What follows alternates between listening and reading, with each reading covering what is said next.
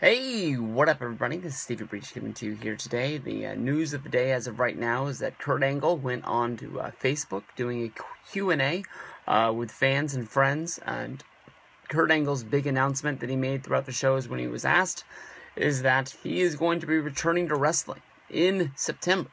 It seems like just last month, Kurt Angle, the news came out that he was going to have to stop wrestling because he was having neck trouble. He was having to go into his neck, having surgery, removing tumors, and this seemed like a big ordeal at the time. But Kurt Angle has always been a guy to throw caution into the wind and just sort of like go into the ring when fans are basically begging, "Please, Kurt, you've done enough.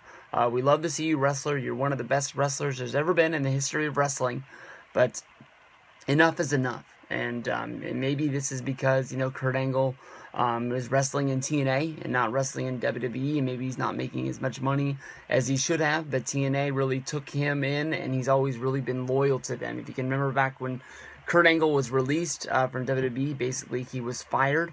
Vince McMahon sort of had the thought that he was going to send Kurt Angle home.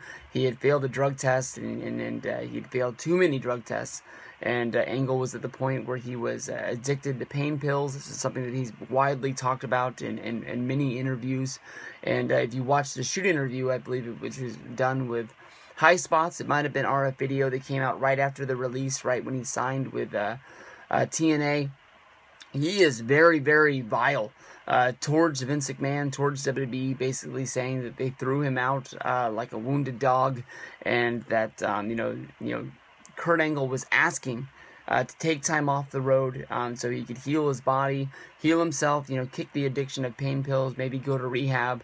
And Vince just kept pushing him out there, saying that, somebody needed to go out there, somebody needed to put over John Cena, and then it needed to be Kurt Angle. So for some reason, Angle had to be wrestling on these shows.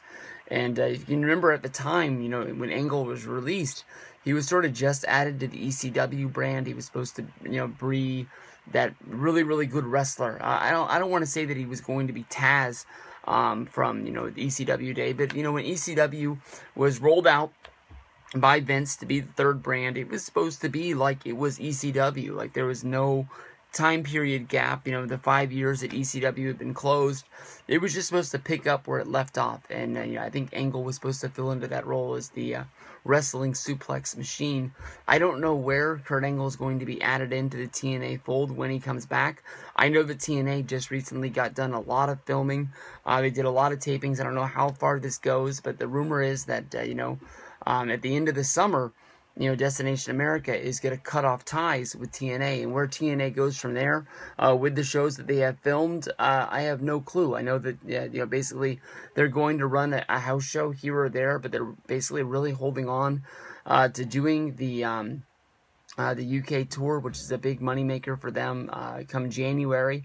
They normally do television from there, but hopefully they have somewhere to show the television. I know that they have some overseas commitment, which Dave Meltzer talks about, that it'll keep them going for a little bit, but what's the point if you don't have mainstream America to fund you? So what this means for Kurt Angle, I have no idea, but he plans to come back in early September.